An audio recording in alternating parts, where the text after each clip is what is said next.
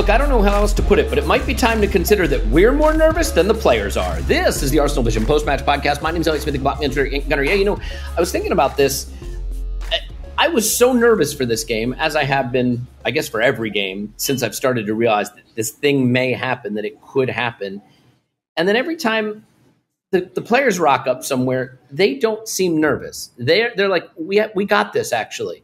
I sometimes think we're more nervous about it than they are. And it's a theme that I kind of want to talk about actually throughout this episode, because we are seeing the evolution of this team, not just to being a talented team that can win in different ways, but a team that can master their emotions and master the moment. And from a team that got slated for being too emotional last season, now there is just a steely determination about them that is breathtaking to behold, and a fixture that could be quite difficult. A Brighton team that had not lost since the summer, since August at the Amex, just taken to pieces, taken apart. Arsenal took a few minutes to come to terms with what Brighton do, and when they did come to terms with it, eventually blew them off the pitch. A dominating performance on the scoreline, 3-0, a dominating performance in XG, by the way, over 3 expected goals for Arsenal, less than half an expected goal for Brighton. We've now scored 30, conceded 4 this calendar year, and I hope you take a moment to stop and consider the historic run. I really do, because the hardest thing, and I say it not like I'm going to be able to do it, so let's be honest,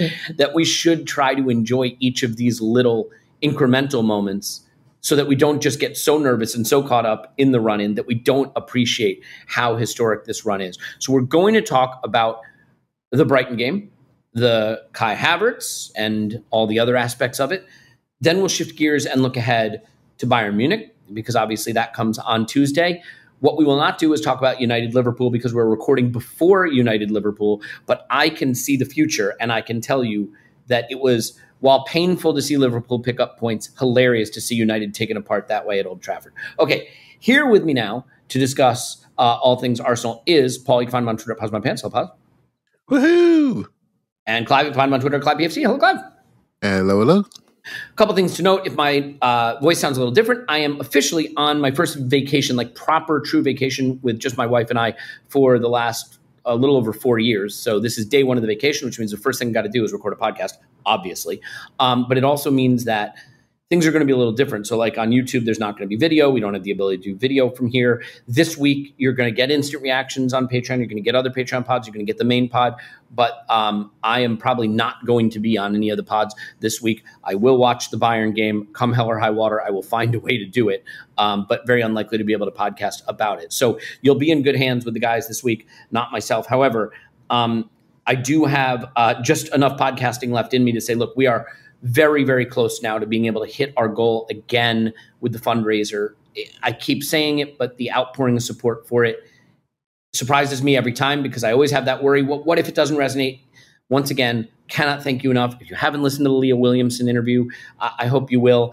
A reminder, we now have a £150,000 pledge to the fundraiser to match every pound that you are giving. So if you can give 5, you're giving 10. If you can give 10, you're giving 20. If you can give 1,472, you are giving 2,944, I think. I don't know. I should have made that one easier for myself. I was told there'd be no math. Anyway, justgiving/page/AVP. We love you for doing it. More than anything, children who love Arsenal and love what you're doing in the Zattery camp appreciate it more than my words can ever communicate. So please do that. Okay, enough of that. Let's dive right into it. Clive, I don't think we have to go big on the lineup. Saka comes back, Jesus playing on the left wing, and I think that's more to just keep Martinelli in cold storage, ready to absolutely run his feet through the ground against Bayern on Tuesday. Jorginho comes back in, Zinchenko comes back in. Looks a little bit like what you could consider almost a first 11, maybe minus Martinelli. And I want to talk about the first stage of the game, maybe the first 10 minutes or so. Brighton are a very good team.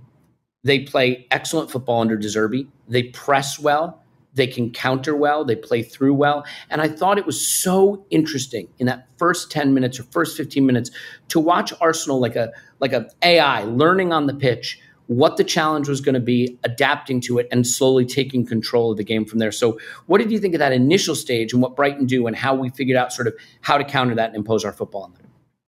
Yeah, it's impossible not to, well, for me, to over-index every time Brighton played out. We haven't seen anybody play out and run through our team for a long time, it feels like, right? So suddenly, on my TV, I can see all this grass and Arsenal players running through it with their heads nodding. I'm thinking, hold on, mate, can we catch them up? And so it was a definite sprint back game. There's some interesting things we did on the recovery. So, and we kept doing it, right? We kept going in, and I've only had a chance to watch the first sort of 35 minutes this morning. I'm trying to see what they did to get out. They're obviously smart. They get out. They bring their centre backs in. But a couple of times I thought Lamptey and Estepunian were very smart in their movement, how they moved around people and behind people and ran inside. Similar, Estepunian in particular ran behind Saka once, and it was beautiful running line. And he got the ball on the run, on the angle, and then just ran through.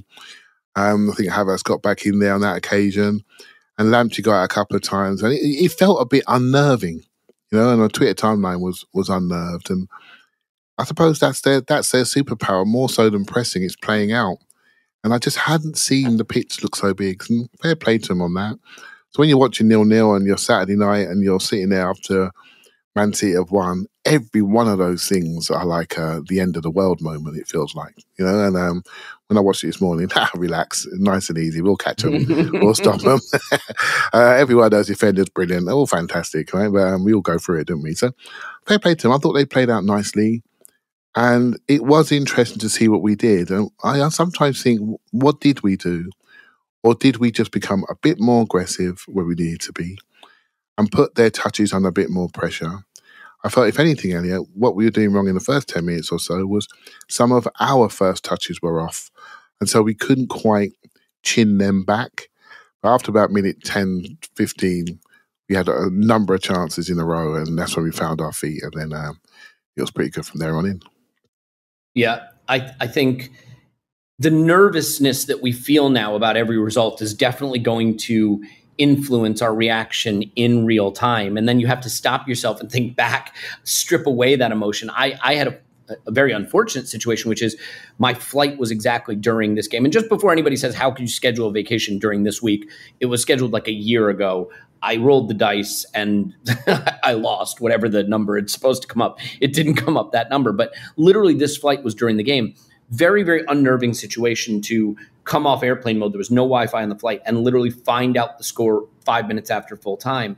But to watch it without the emotion and know what the score is, to your point, Clive, you can really see the team figuring things out. Now, it should be mentioned, by the way, we could have been ahead in whatever that was, the first minute or so. Set piece, I think it was Odegaard with delivery, right? And Gabriel heads just wide. Yeah.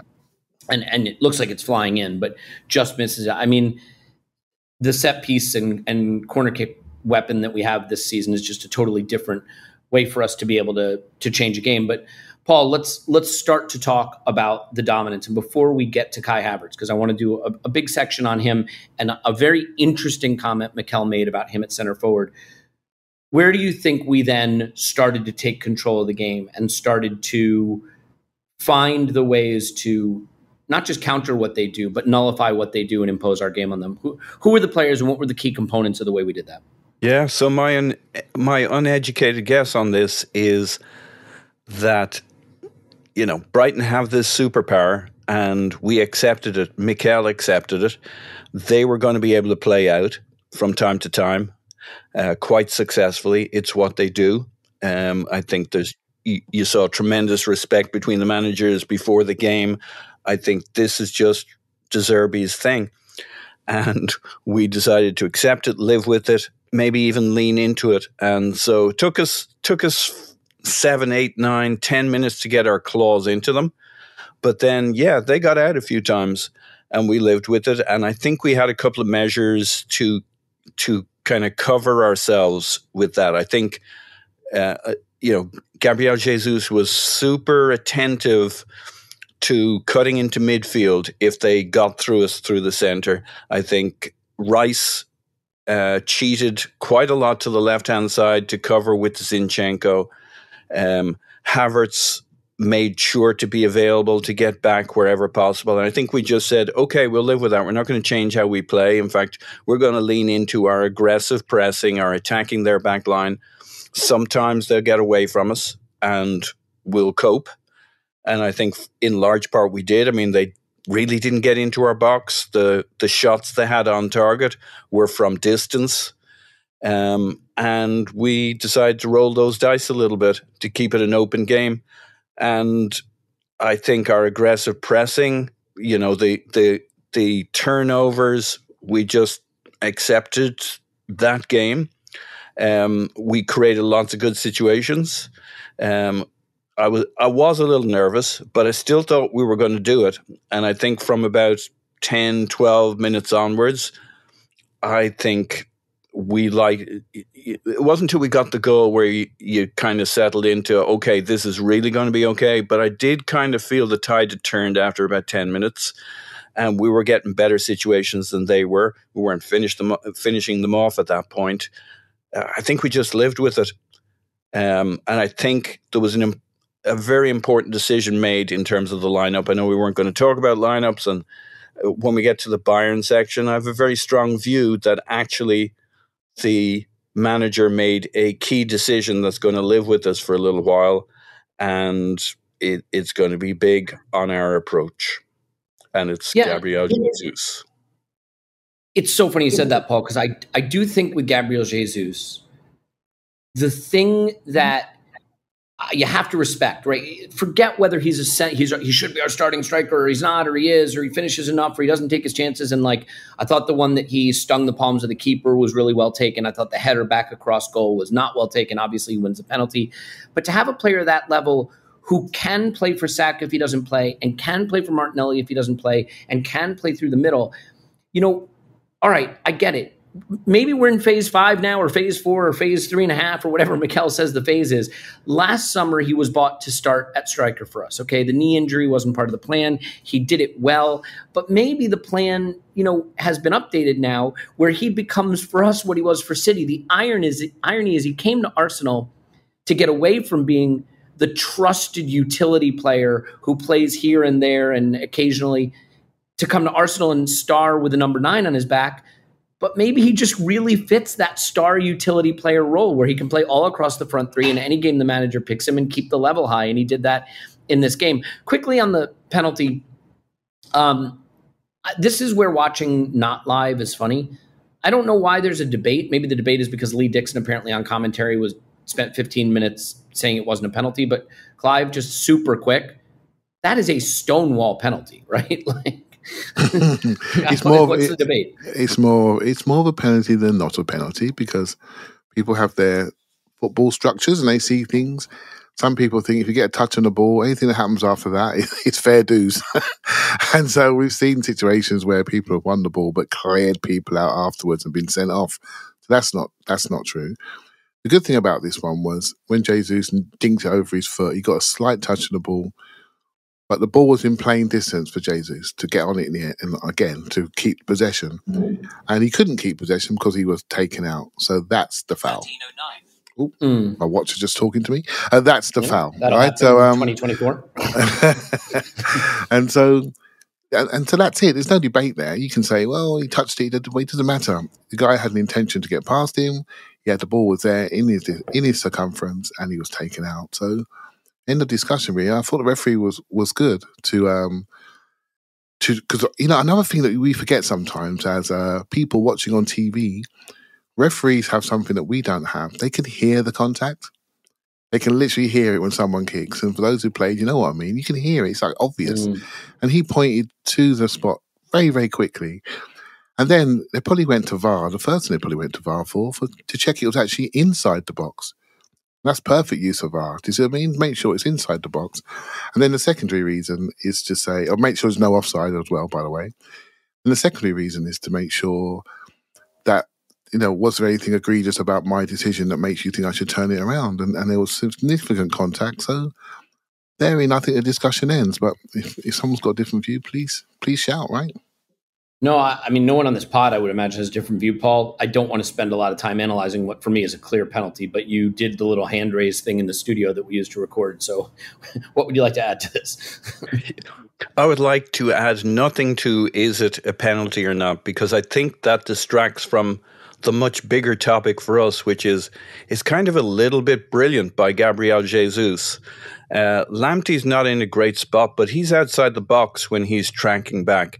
And Jesus just has this wily fox experience. Like, I love Martinelli. I don't think he does that. I think he takes the ball and he tries to dribble around or cut back to Lamptey or take it to the byline. Jesus says, oi, oi, I've been here a few times. I'm going to get this ball as fast as I can into the box so that I give Lamptey a choice, and I'm going to cut back, flick it over his leg like I've done 1,000 times. And let's just see what happens here. He sprints into the box so that Lamptey has to take his path into the box, and Lamptey comes flying. Lamptey is trying to get there before Jesus gets to the box. I think it's pure craft from his side, foxy craft. Yeah, I think it's really good craft and guile to win the penalty. It's definitely a penalty for me. And then you have Bukayo Saka. He was interviewed after the match, said he's carrying an injury, but he said, you couldn't keep me away from playing this game. He talked about his confidence stepping up to take the penalty. We know there was a penalty miss last season that was hurtful. He's scored a penalty in a shootout to keep us in the Champions League. He scores this penalty here. And Clive, I think with Bukayo Saka, it is going to be a case of how much can he give us down the stretch and managing him. But as you've always said about him, whether it's his best game or not his best game, whether he's at his absolute peak or not his absolute peak, he has a knack for doing the critical thing that sends us on our way. And, he has to score this penalty for this to wind up being a 3-0 comfortable, confident, dominant win. He does it, and that does wind up sending us on our way. So maybe just a thought on the wide player situation and on Bukayo Saka managing his way through the end of the season with whatever injuries he's carrying, because he is such an important leader on the pitch for us. Yeah, every game I watch, I tend to look to him, and he always gets us going. And I think we had a lovely move down the right-hand side. Ben White sending down the sides, and he runs down, chops it back onto his left foot, and then curls the iron robin shot that we're all expecting to go in. It misses, and we're all thinking, what's wrong with him? What's up with your son? That's got to go in. It's 0-0 at the time, listener. I was a bit nervous. and he always does that first thing that gets us going. And obviously Jesus got the penalty, and he was able to put the ball away. Of course, all the commentary around it is, do you remember West Ham last year? And obviously the Euros in the back of his mind. I tell you what, he just scored a crucial penalty. Arsenal won 3-0 away at Brighton.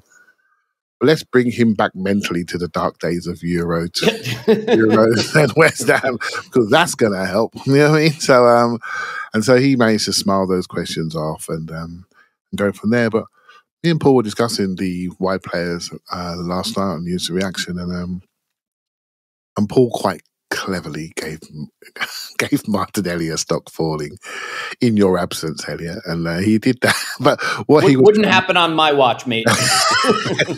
Paul was he was running wild. He said, right, and but really it was to engender a discussion really around the dynamic around the wide men, and I think it's a really worthwhile discussion. I think my conclusion was we have 4 wide men now that we are using, and we're using our resources. You know what I'm like, Mike, to be consistent. I love to see resources used properly. And with the health of Martinelli and Saka, they seem to be sharing the right. And with the health of Jesus, and not Trossard, but Jesus, more so Jesus, although he's getting fitter, they seem to be sharing the left. And as I'm sitting here today, I'm thinking, well, it's not too bad, is it? It doesn't look too bad. And but I'm someone who's not obsessed by first 11s, and Paul admitted that he was, and Elliot, I know you are, right? So, so yeah, I quite like this. And given we're playing every 3 days, and the wide positions are very, very, very, very intensive, on sprints, on recoveries, on going. We expect them to have the sprints to go forward. I like seeing this use of resources because I think we get the power and speed and sharpness and brain for longer, rather than seeing players flogged. But that's my view. I don't think it's the only view. I just wonder what you guys think. Yeah, well, first of all, let me read you a quote Mikel had on Gabriel Jesus' involvement. I was really happy, especially on the side, the way they attacked, which was the opportunities were there for him to score in certain moments. He had 2 big chances as well that he could have converted, There's a newsflash. But his contribution, the last thing he does for the first goal, just winning the penalty, tells you that. So we're getting him back. I think he can have a huge impact for us. And I see a player in Gabriel Jesus that is going to be important for us down the stretch, but is going to have to be important in whatever position is needed in the given moment or the given game. Today it was to come in for Martinelli. With Saka's injury situation, I cannot imagine he plays every game. And I think if Jesus is in a good moment and in good form and the manager's trusting him, I do think we will see him start from the right for Saka at times and through the middle at times for Kai, with maybe Kai dropping back to 8 or dropping to the bench to get a little rest in this run. And so having him in good form is great. Whether he has to start every game is another story. Let's not forget a Leo Trossard who scored a lovely chipped goal to make this 3, by the way, runs away, but positions himself well in front of the defender so the defender can't get through him, and then kind of like fakes the shot and chips it. It's beautiful.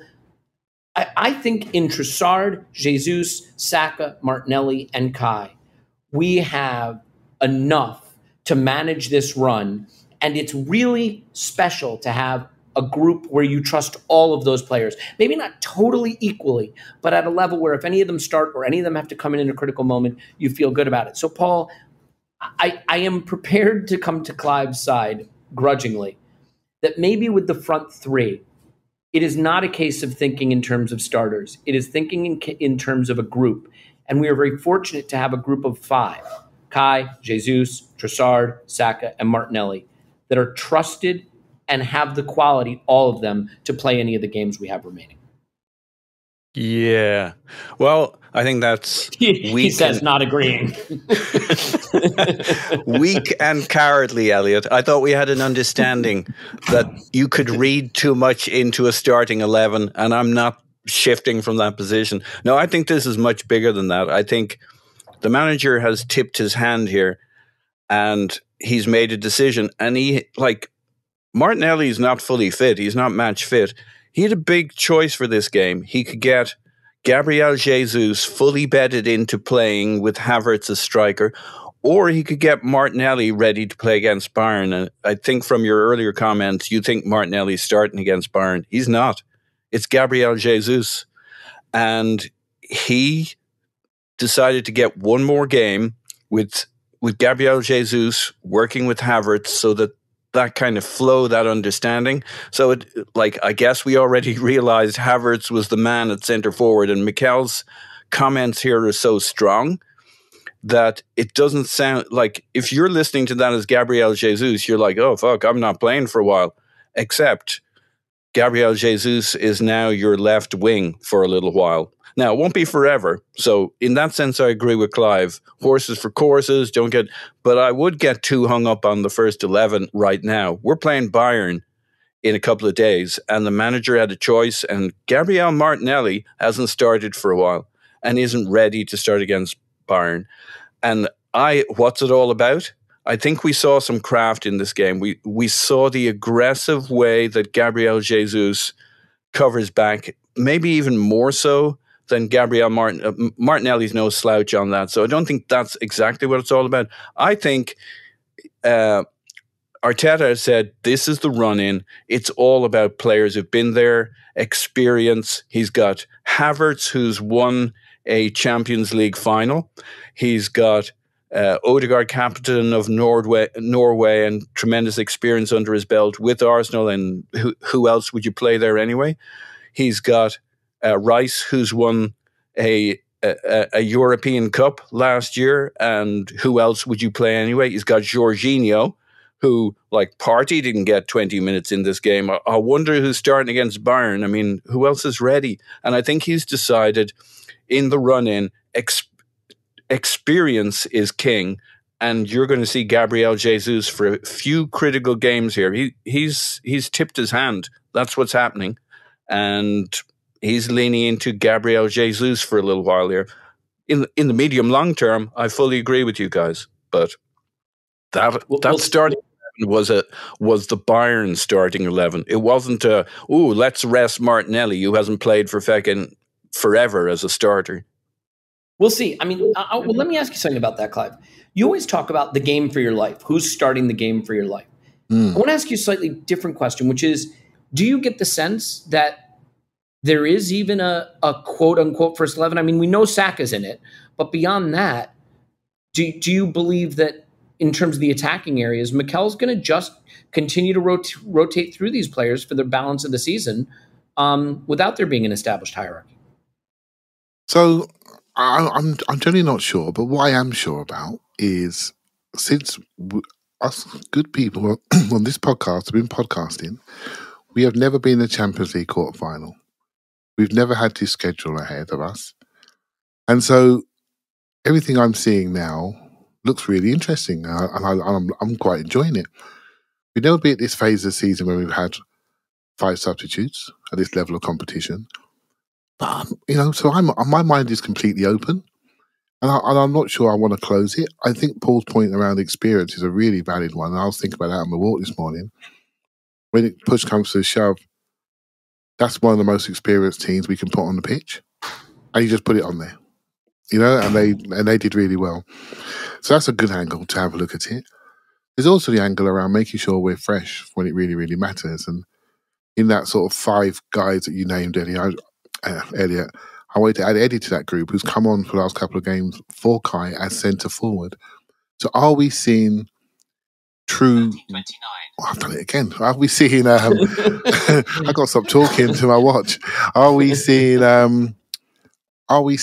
full group? And we're going to use that group accordingly. And yeah, that's what it looks like in the last 2 or 3 games. And I think he's really good.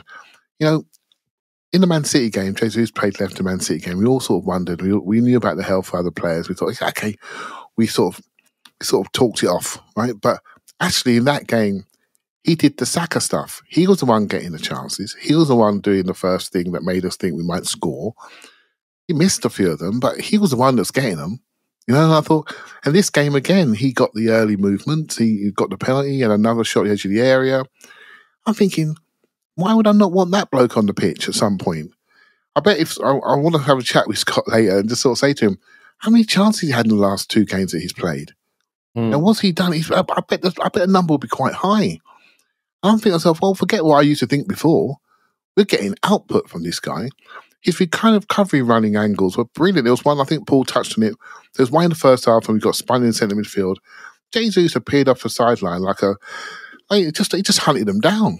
And just you watch the team when they run back now. They run back and inward towards zone 14, and they all collapse in the central area, knowing that you go there, you stop them, they got to go back out, and then we can get reorganised. Trossard did it, so this is something that we're doing. This was planned. It's happening a lot recently. So our recovery line running is really, really good, and really, really tenacious and intense. And Jesus does that. They're all doing it, and so for me, I'm enjoying it, mate. I'm enjoying what I'm seeing. I'm enjoying the differences. I'm enjoying the fact that people are being challenged for their spots. I think it's very important that we don't have that mentality of first 11, because it will happen. It will just appear. It'll appear by form, delivery, health, what you actually do. It will just appear. It becomes so obvious. We'll all be able to pick it. At this moment in time, the schedule says, let's just manage these people properly. And a lesson from last year, right, when we ran out of legs, let's make sure we don't do that again. Yeah, and it's very easy to say, all right, yeah, but you just got to pick the absolute best 11 for Bayern on Tuesday, and you do, but then you got to think, well, but then it's Aston Villa on Sunday, and then, okay, but then it's Bayern again on Wednesday, and that's how it's going to be to the end of the season. And so I think having a cadence of players that you can rotate is going to help. Look, there's some you can't. Saliba and Gabriel, I think he's going to try to start him every single game the rest of the season. I really do. Probably Ben White as well. Probably Declan Rice as well. Huge benefit to have gotten Rice out for the Luton game. But I mean, Gabriel and Saliba are just going to have to keep doing their thing. And there's going to be a few players like that. But up front, he has options. And it's interesting, right? Because we all wanted another wide forward in the summer, and we all really thought we should get a striker in January. And here we are in a very crowded, hectic run-in, scoring goals for fun, best goal difference in the league, most goals scored in the league. And we have 5 good forward players that we really trust, maybe 6. And that's a brilliant place for us to be. So I don't think we need to overthink who starts too much, even though that's traditionally my role anyway. But it will be very interesting to see who he picks the next few games. Quick point on the Villa game, by the way. Douglas Luiz absolutely ducking us. I don't know if you guys saw this, but he picked up a yellow card, 90+8, in their draw against Brentford. And very Unai Emery of him to rotate all his players for the City game and then drop points at home to Brentford. But that means Luiz will not face us this coming weekend at the Emirates. So that is a nice little boost for that game, I should mention. Okay, it's way too late in the pod to get to it, but we are here now. I'll start with you, Clive. I'll stay with you for a second. The Kai Havertz thing is so interesting. And I think Mikel gave a little something away in his answer to the questions post-match that I want to read to you, because I think Mikel's vision was for Kai to be 8, to play the 8. I think that was really his vision. But Kai has excelled as a striker for us, and so that's where he's playing. And I think the manager is even sort of grudgingly accepting that that's what he's got to do, because he was asked if Kai Havertz has found his best position. And this is an interesting answer, okay? A lot of the time, players decide where they have to play, and we can have certain ideas, but then you see certain relationships and some things flow. And when it flows, you have to let it go. And I think Kai at the moment is flowing, and he's feeling really comfortable there. The rest of the team is comfortable with him there, and things happen naturally. Clive, I mean, I think that's as much as Mikel is going to give away, that maybe this wasn't the plan, but this is what's working. And I think it takes a lot of credit. A lot of credit goes to Mikel too, because for a manager that sometimes is accused of being, too dogmatic or too robotic, where things leveled at him, he's seen a player that's thriving in a position and he's going with it and it's working. So kudos to Kai for making the position his. Kudos to the manager for letting him take it. What are your thoughts on Kai's evolution into that position and how he played against Brighton?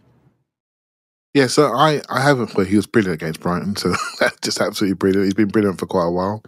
But my view on it is, I don't think he ever committed to him being just an 8. I think he said he was versatile. First game he played for us, it was at the Community Shield, and he played 9. And so, and Elliot, you know my views. Remember, I was so excited after that game, because I saw something that I hadn't seen from an Arsenal team against City for forever, it feels like. So yeah, I think if I look at the way Arsenal play, they have a bottom of the box, they have a top of the box. He was always going to be a top of the box player. Right? So left top of the box. Obviously, with Jesus there, the first sort of iteration we saw was Jesus dropping in and Kai running in behind him. Why? Because on direct play, we can get to him quickly. We all liked it. Luton away, a great example of them two working together. We saw Martinelli on the outside. We thought, oh, there you go. There's the plan. That looks nice. But things change. People get injuries. People come out. Different balances. I always thought he was a 8-9. That's what I thought the plan was, if you ask me honestly. And he seems to be now a 9-8 in that order. And that's fine by me, because that style of forward, I love. The way we're starting to play a little bit is almost like double false 9s or double 10s. He can do that very, very well. He gets back in very, very well. Him and Odegaard, they have a relationship that's just forming. And when we go 4-4-2 block, they go in, they lead the press. They're both very aggressive and quick across the ground and very intelligent. So there's synergy there straight away. When we're penned back in, they go 1+1. We split them. Odegaard comes to receive on the floor. Kai goes long to receive in the air. Very smart use again of the two players' skill sets. Kai's main weakness was maybe ball progression on the floor, but now his link-up play is really, really good. So his progressive pass numbers may not look so good, but his link-up is stunning, right? So when he receives it, he can pin people back so easily. I thought he had some free kicks given against him which were not free kicks.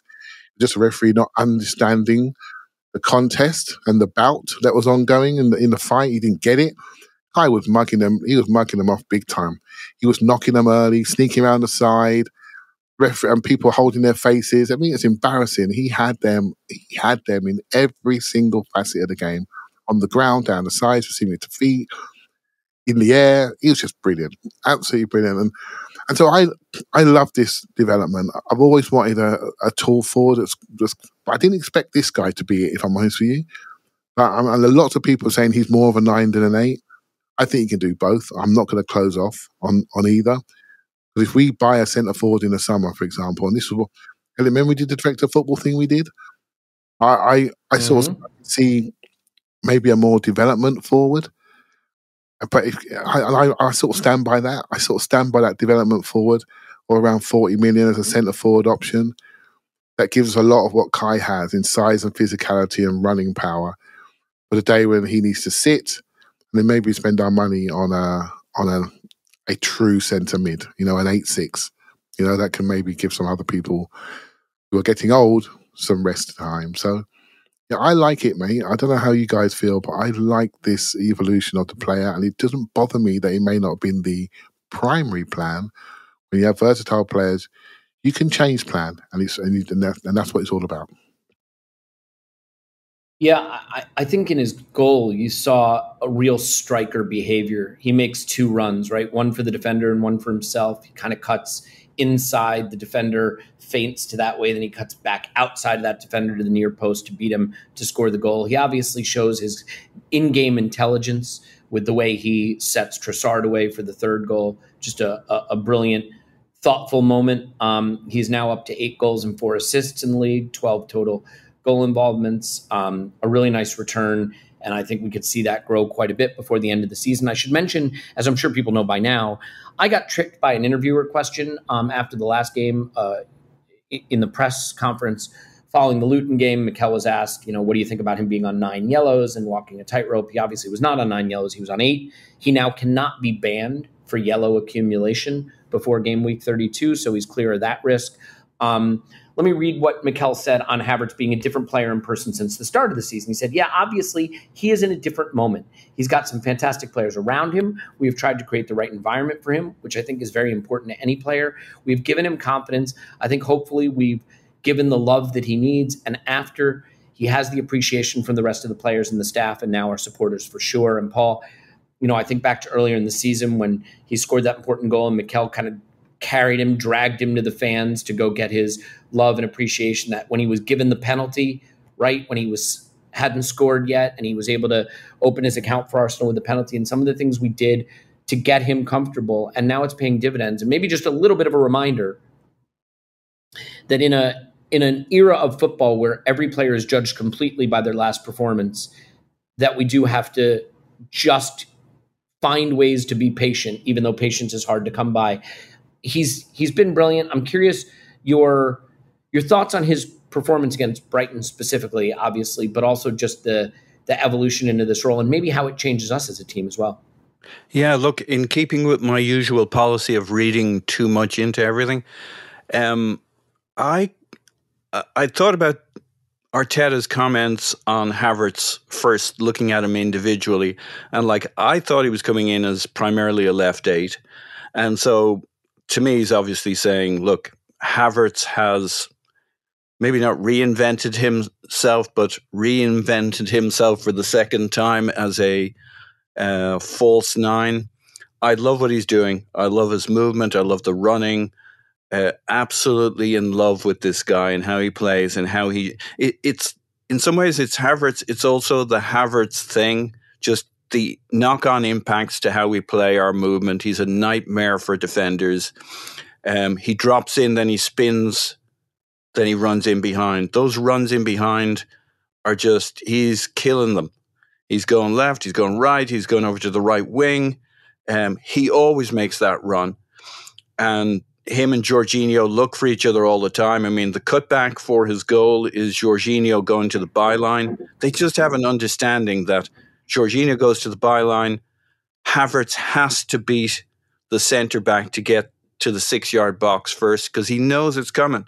And they look for each other before Havertz makes the run, before Jorginho makes the pass. They're looking for each other.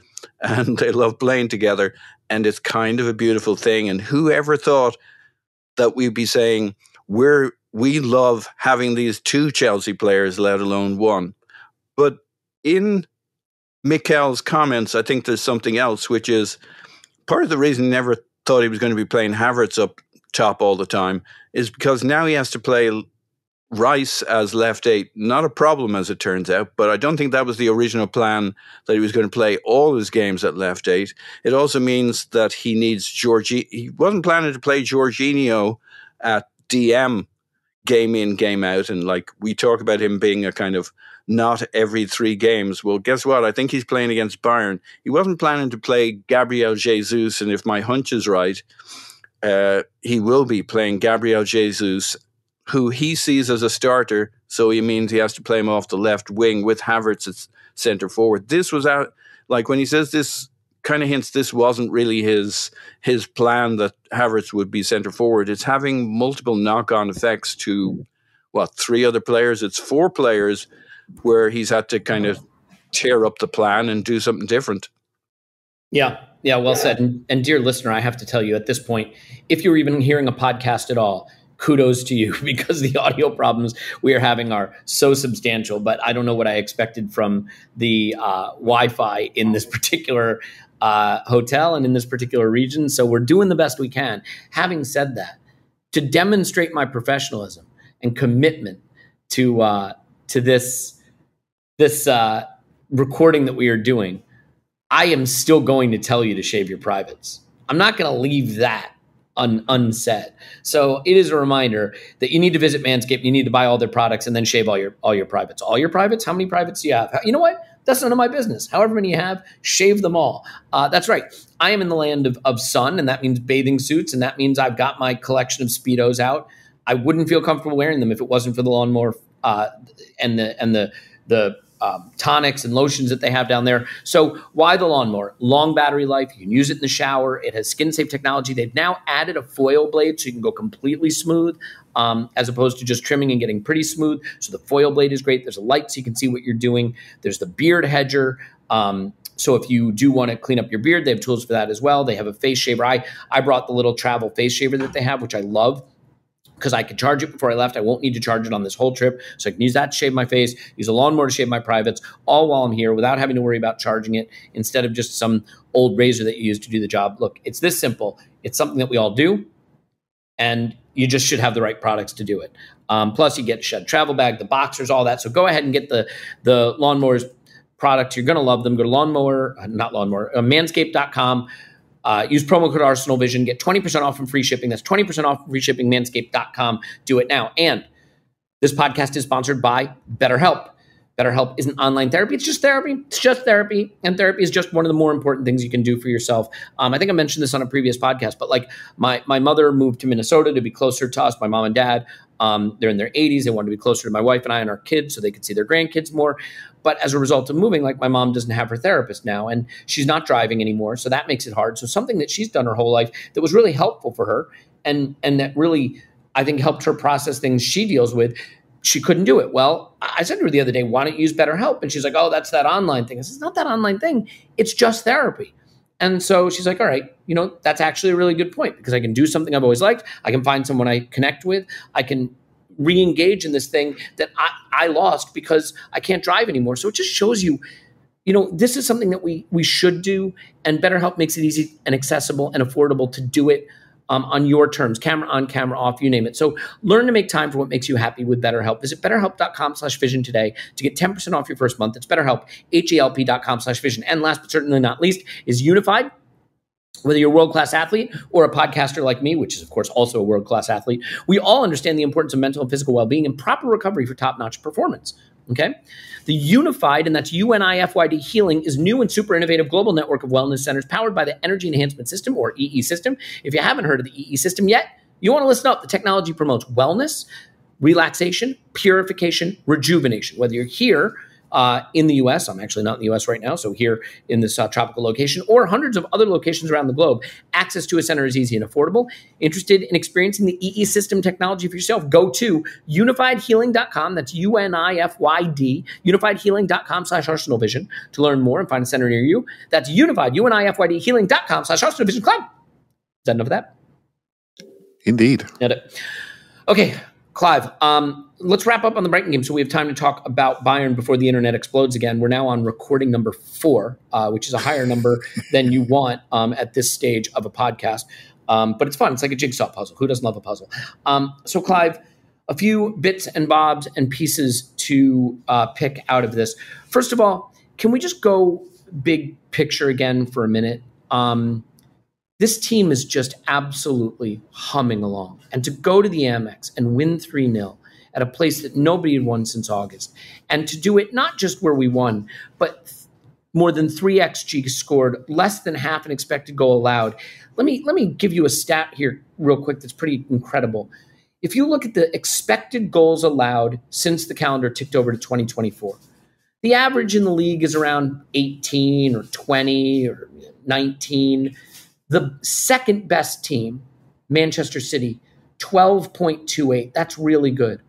Arsenal's expected goals allowed in 2024, 4.98. 4 goals allowed this year, this calendar year.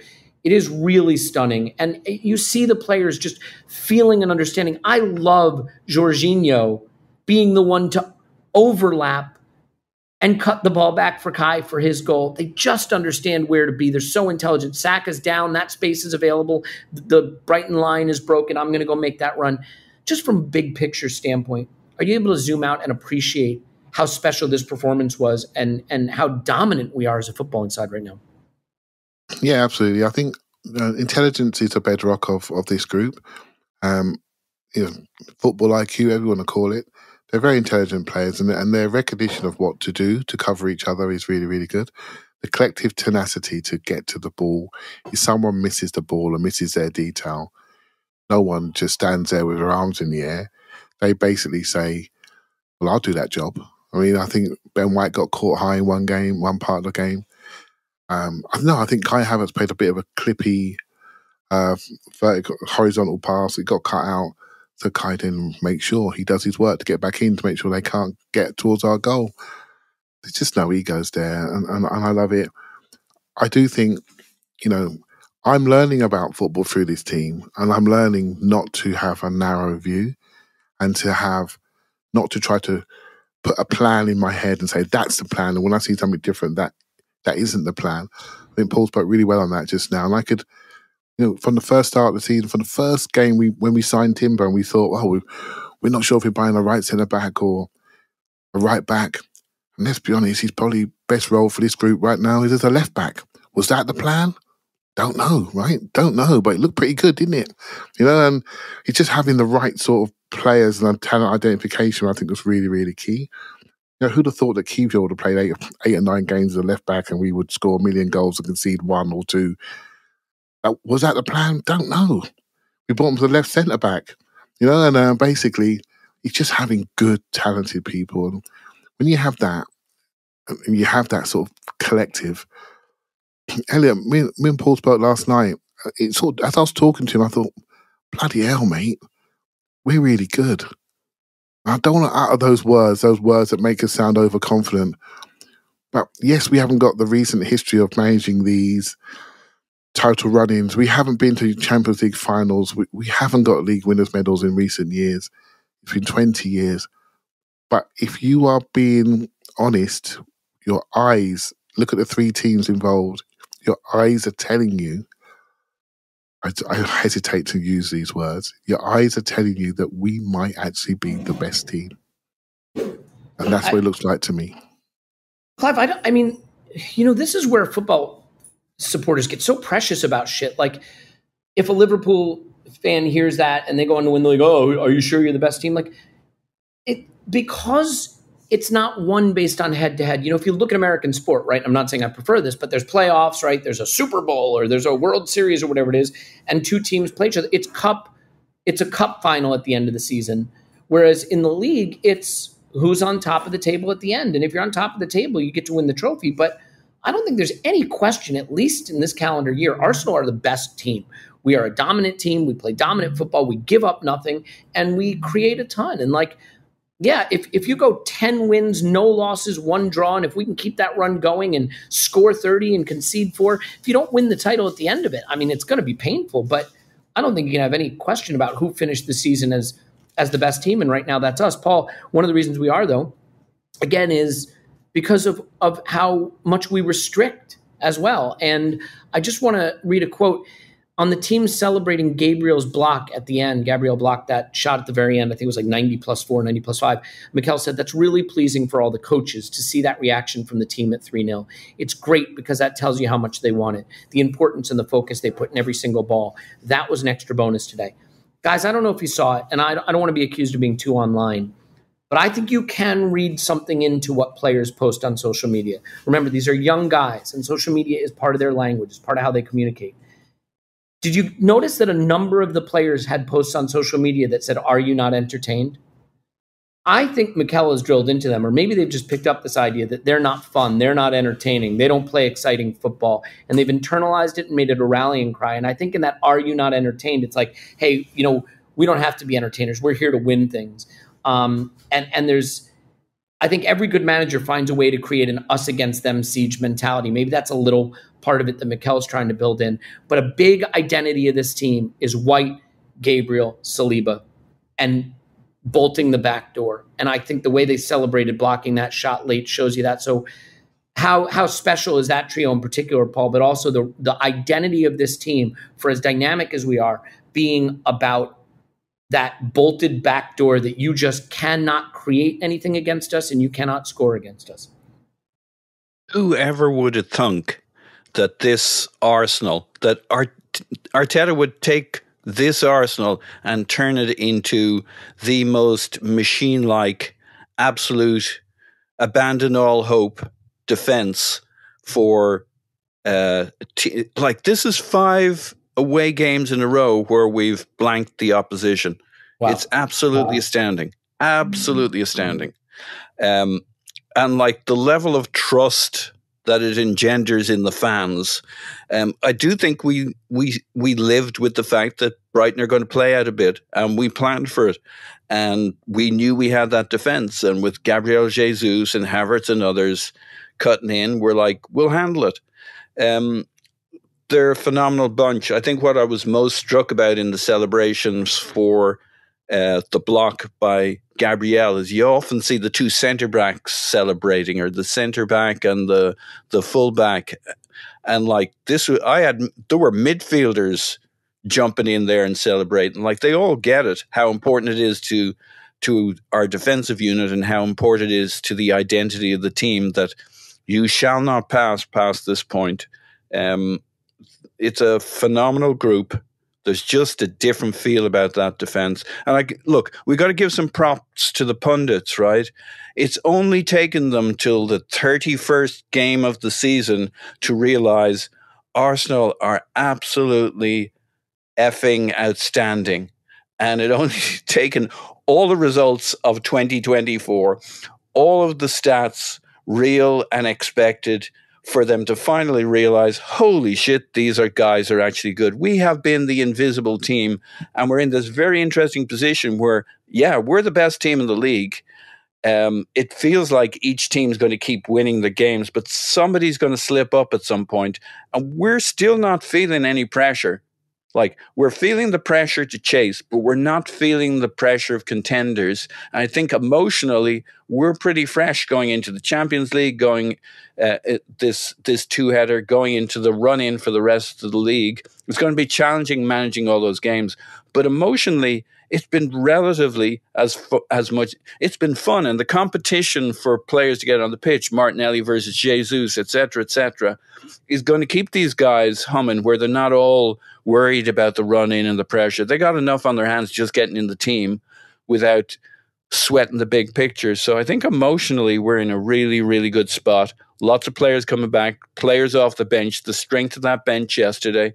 Don't know. I feel pretty good about this group, and it's built on the bedrock of that defense, because we don't have those games where you feel you're hanging on for dear life. In fact, we can sit in and manage it and let them bounce off the outside of us. Yeah. I mean, you look at Liverpool needing to win the game at home against Sheffield United with 15 minutes to play, and you look at us going to the Amex and just swatting Brighton aside. Maybe this fixture focus, this focus on who has the hardest fixtures, is the wrong focus. Maybe the focus should be who's the team playing the best football. Because the team playing the best football is the team that's probably going to accrue the most points. And at the moment, I think you'd have to say that's us, but we don't know where it's going to go. I hope we can just enjoy it. Clive, let's just get a final word on this game so we can shift gears to Bayern for a minute and then get out of here before the jigsaw pieces of this recording get any smaller. I just wanted to see if you had any little bits and pieces you want to pick out from that in terms of our defensive record, that group at the back, and you can include Ryan, that, by the way, if you want. I thought he made we didn't have much to do in this game, but made the important saves when they came. And that's the personality of this team.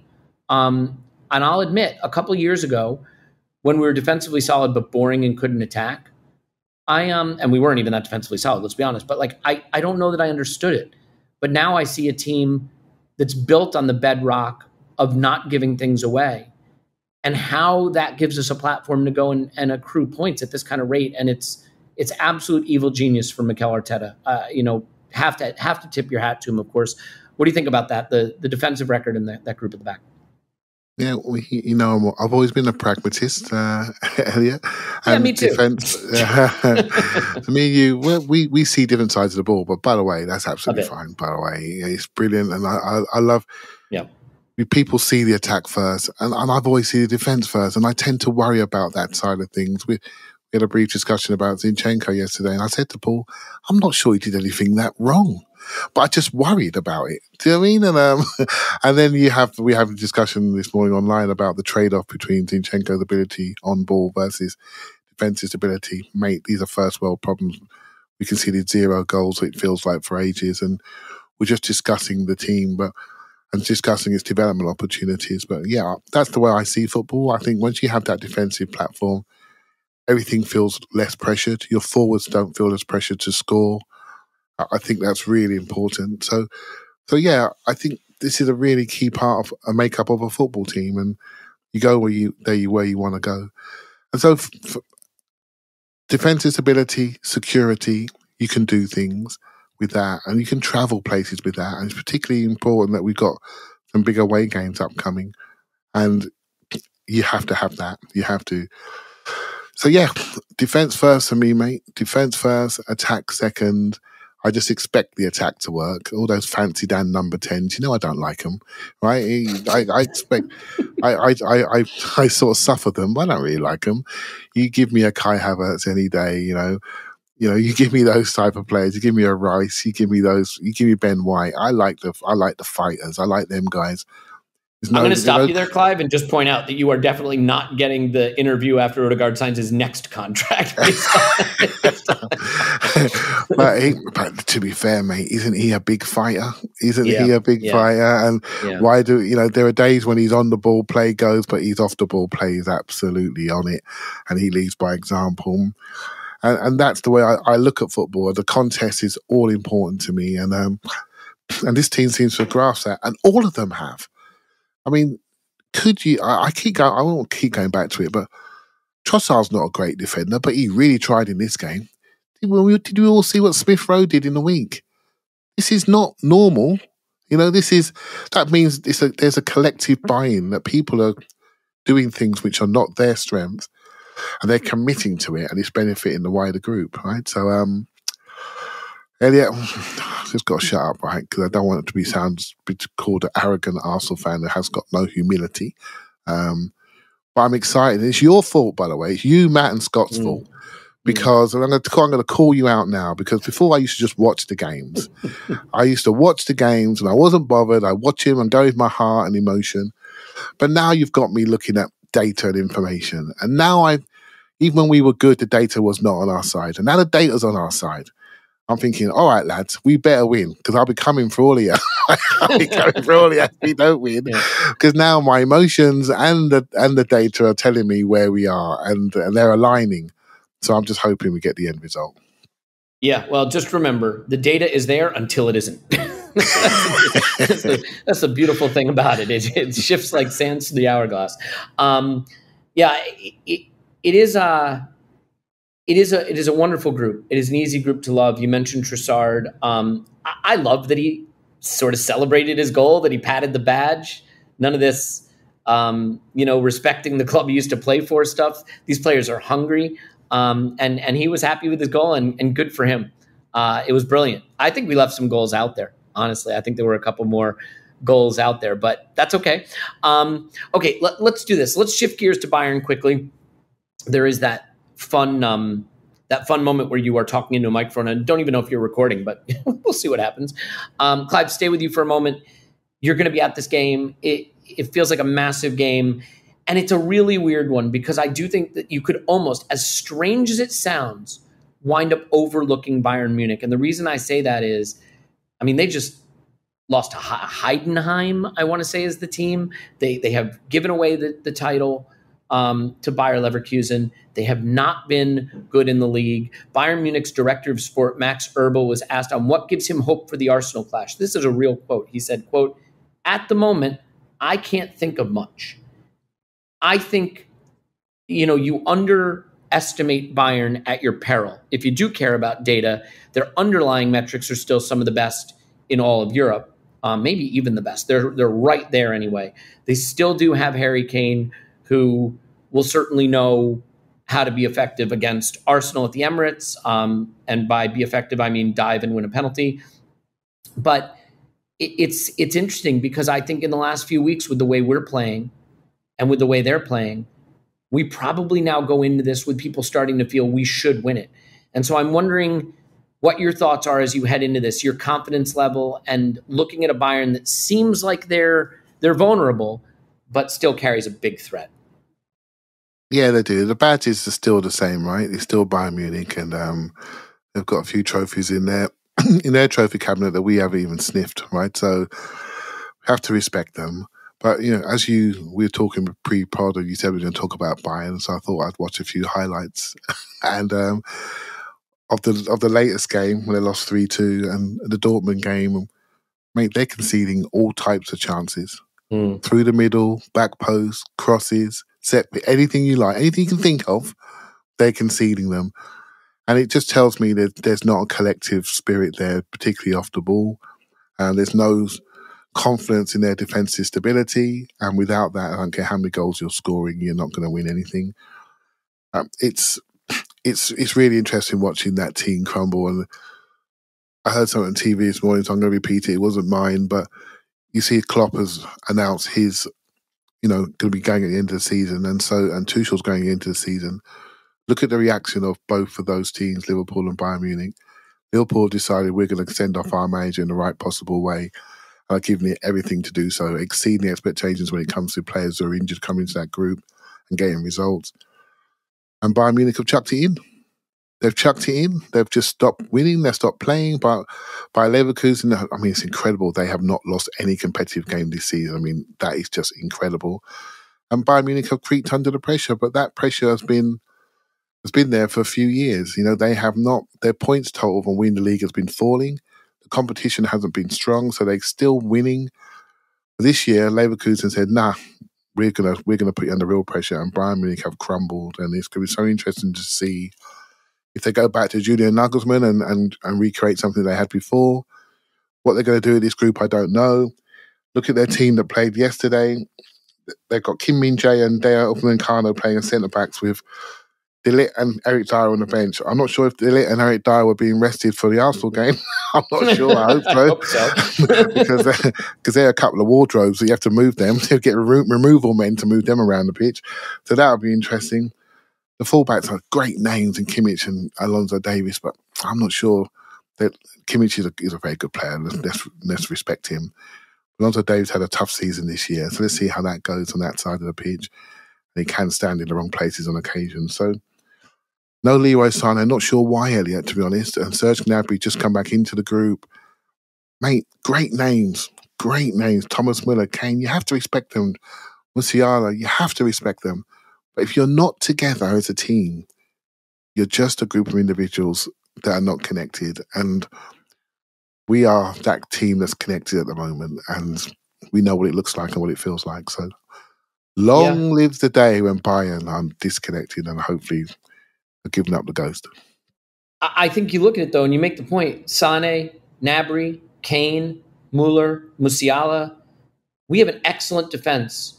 But as you know in football, it still comes down to winning your duels, right? It still comes down to 1v1s. And like any one of those players can score a goal from nothing, can have a moment of brilliance, and have you sitting there going, we had all the ball, we had all the chances, we really dominated. How did we wind up drawing 1-1 or losing 1-0 or losing 2-1? And I think the thing that I really believe about this tie, at least the Emirates first leg, I think we will outplay them.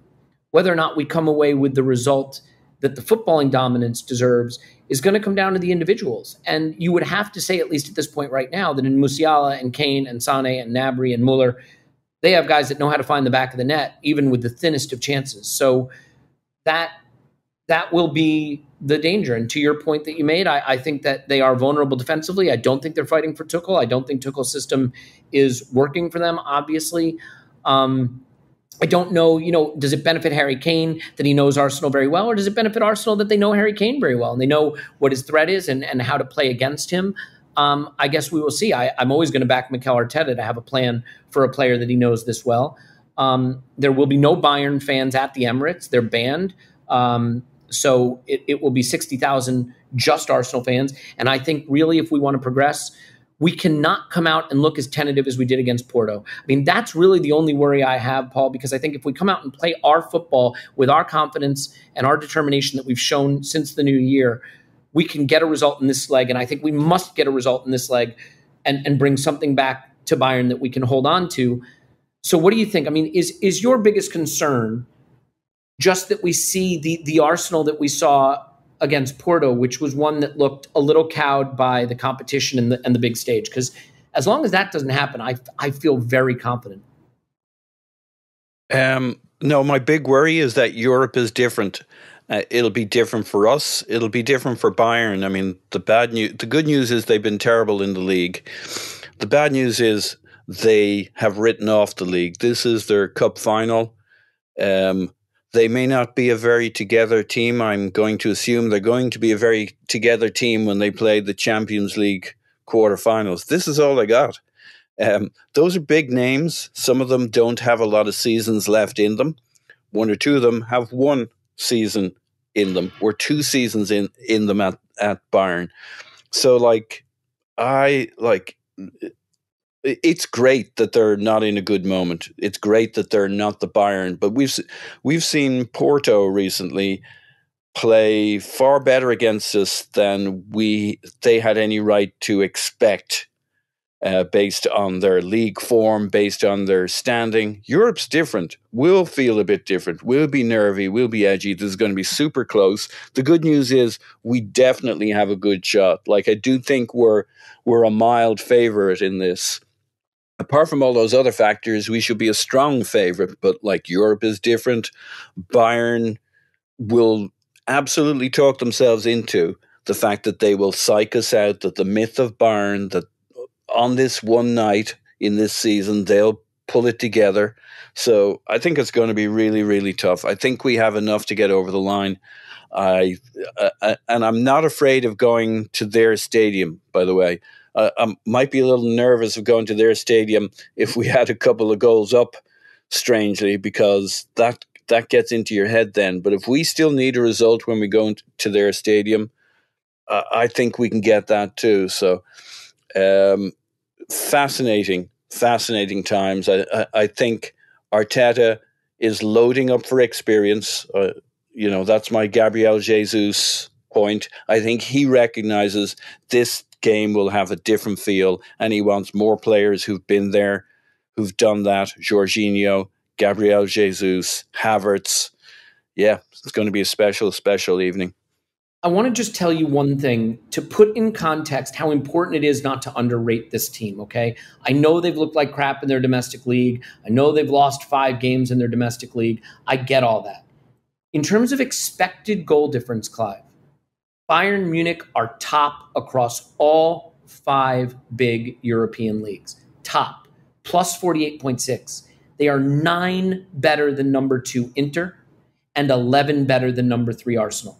In terms of expected goals, they are top of all 5 big leagues. 5.7 better than Liverpool, okay? More than Barca, more than Inter, more than City, Stuttgart, and Arsenal. In terms of expected goals against, a little weaker.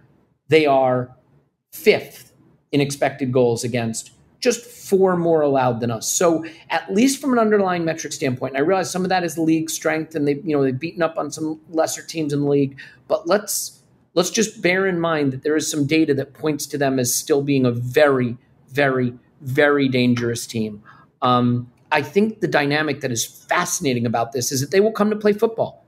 They are not going to just sit in 2 banks of 4 and try to counter on us. I mean, even if we can push them back into doing that at times, they're going to come to play football. And I think the last team that came to the Emirates and tried to play football was Liverpool. And we, at least on XG, spanked them. I think the game finished, 3-1. We've seen in the Champions League group stage that when teams tried to play us, it was a mismatch. So that will be certainly an interesting dynamic. Let's talk lineup just a little bit. Paul's already given his opinion on this, so we sort of know where he stands. I do think Martinelli will start. I think that in Champions League, you want that burst of pace to go the other way, especially against a team that will try to come out and play against you. But I'm curious how you think we'll line up. Jorginho played the full 90. I kind of wonder if that means we are going to do the thing I said from the last pod of just, Partey starts one game, Jorginho starts the other, or if you think we're just going to lean on him. What are your early thoughts on how we might line up against them? We could line with exactly the same team. We could make a couple of changes. I'm not too worried, to be honest, Elliot, because I trust the group. If I'm honest with you, I think the Jesus Martinelli thing is a discussion, but if it flips the other way around for this game and we end with Jesus and start with Martinelli, none of us would cry ourselves to sleep, would we? Really? No. And that's where we are, and so we just need to.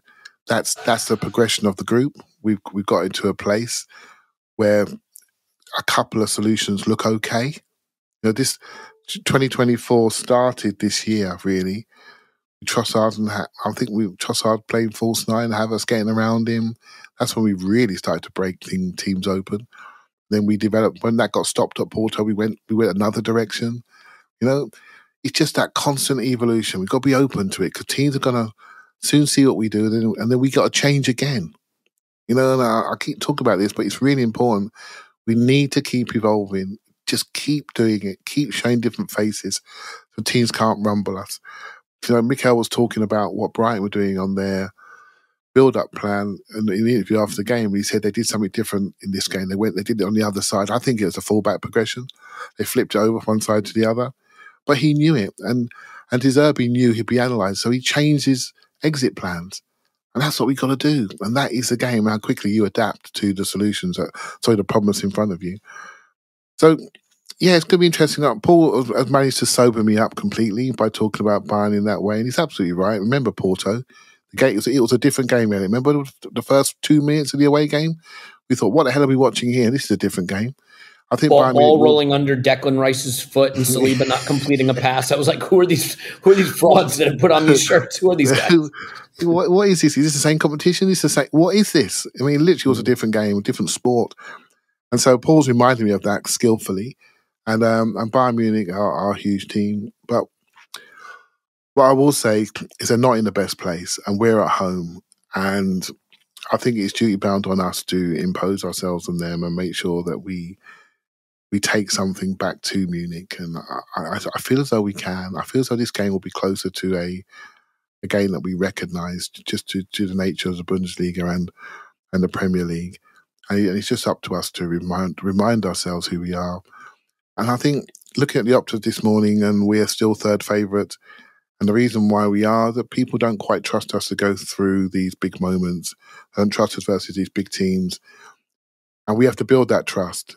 And if we do beat Bayern Munich, we'll have a little bit more trust. And then people say, oh, well, Bayern Munich in a bad moment, they got through that easily. We just have to keep building and building and building until we get the trust from the outside world. But more importantly, I think people in the outside world are underestimating the internal desire of these players and this group of coaches to write their own story. And their own story is we want to win. We want to be known as winners. We want to be known as people who have medals. We don't want to be a nice club, a nice team, a nice group of people that all love each other. There's a great connection with the fans and the team and everybody. Now, we want to win. We want to win. We want to be defined as having medals. And that, to me, is the biggest change in this group. There's a determination there. If you're looking, you can see it. And soon everyone will see it if we keep going the way we're going.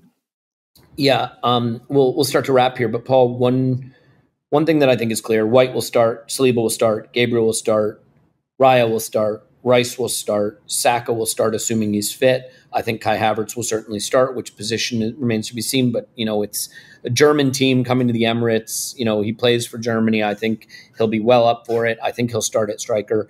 There's a question about whether it be Jorginho or maybe Partey. There's a question. Odegaard will certainly start. There's a question about whether it be Martinelli or Jesus. But the question we haven't really touched on, we haven't really even touched on his performance against Brighton, and that is the left back situation.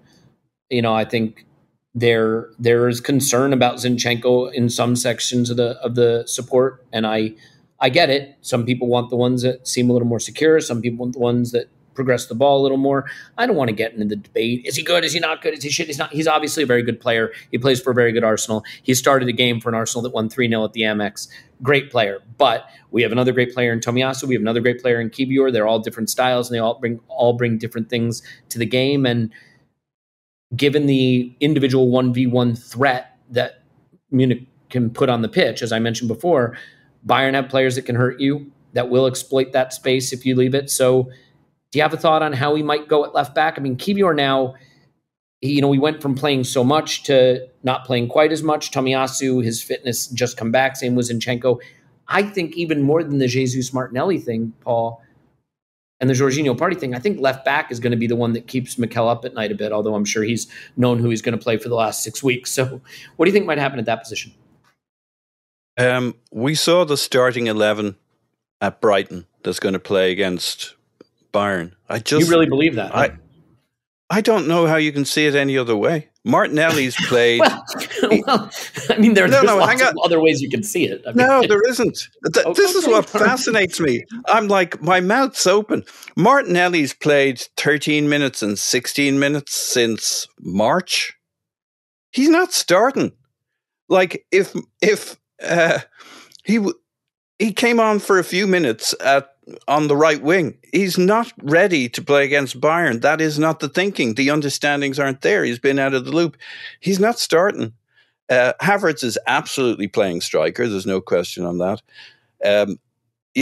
Jorginho, he looks fit. I don't see any way he's not going to play Jorginho. And the options at left back are, does anybody think Tomiyasu's... Like, when you look at these decisions together, you realize he wasn't looking to rest anybody to keep. Martinelli doesn't need to be kept fresh. He needs to play so that he's ready. He doesn't need to be kept fresh to play. So what did Zinchenko mean? Zinchenko's starting. It's not going to be Kivior. He hasn't got to start for a few games. Tomiyasu isn't ready. So you could look at any one of those decisions and say, oh, well, maybe it's no. When you look at all of those, he started his 11 because he wants those understandings. He wants it bedded in. Those guys are all starting unless there's a niggle during the week. Now I will dial it back that it wouldn't be the first time I was completely and utterly, way off the. But I just don't know how. Yeah. But I don't know how you can look at it and say he wasn't trying to work out how these guys are going to play. And why was he trying to work it out? Because Gabriel Jesus at left wing is new to this setup with Havertz, with Rice, he wants it to not just to have been something he did once or twice before. He wants it to be good, and he wants to make sure it works with Zinchenko in there. That's what this was all about. Astounding, but it is fascinating that we have these different fields for what may happen. And I just can't, I can't unsee this. Every choice was made with Bayern in mind, no rotation. That was what I took out of it. Clive, your thoughts on that and final thoughts on the lineup in the game? And that, dear listener, is why I don't do first 11 debates. because I almost don't care. I do care that we've got the right group of players that we can do different things with, because but I think Paul's points are there. That is one point of view you can't argue against. It's just it could absolutely be it. But I'm not worried because the game is 90 minutes, and when someone's having a bad 10 minutes, the first thing we all do is we look to the bench and think, have we got somebody there to fix this? Because not every game suits that individual, and when that individual's having a bad day and it's just not their game because the opponent they're playing against has got something they haven't got, have you got the ability to change?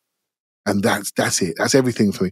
A coach stands there, when he turns around and looks at his bench, if he sees things that are good, he's confident. And I look at Mikel Arteta in all the interviews, he looks really confident and really happy about the group that he has and the collective spirit. And he mentioned something, Elliot, about the Gabriel block, and he said the way all the players reacted.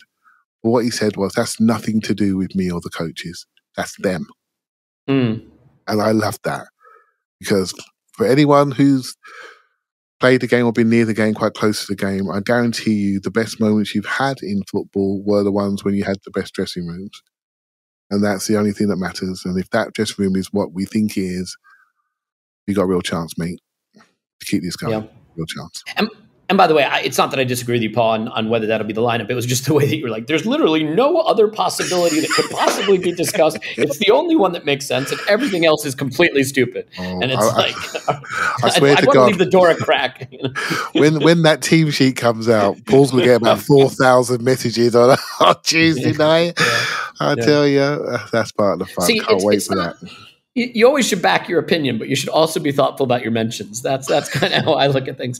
I'll be honest. I wouldn't be surprised if this was the lineup, obviously, but I wouldn't be surprised if Martinelli came back in. But we'll just have to see. And I think I would be surprised at this point if Jorginho dropped out. I just think he's played so well. Yeah, I don't expect him to either. He may do an hour. He may do an hour, right? Yeah. And so what? Yeah, honestly, so what? It isn't important.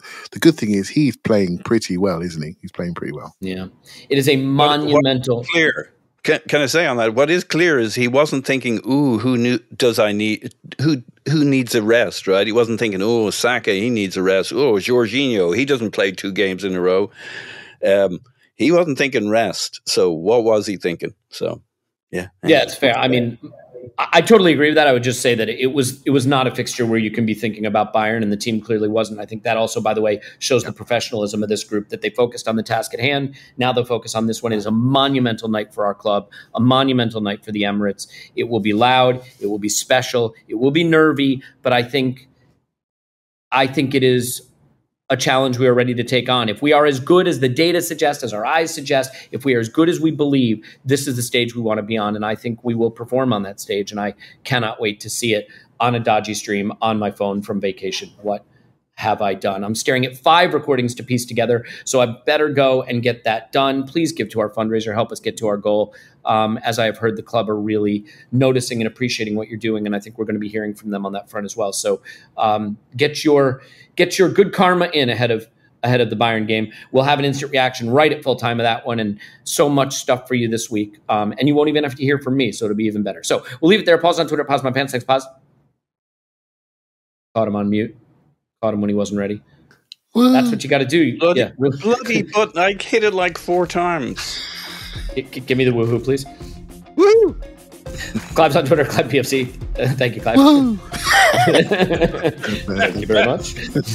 My name's Elliot Smith, Black Man Twitter, Yankee Gunner. We love you, and we will talk to you after Arsenal 10, Bayern 0.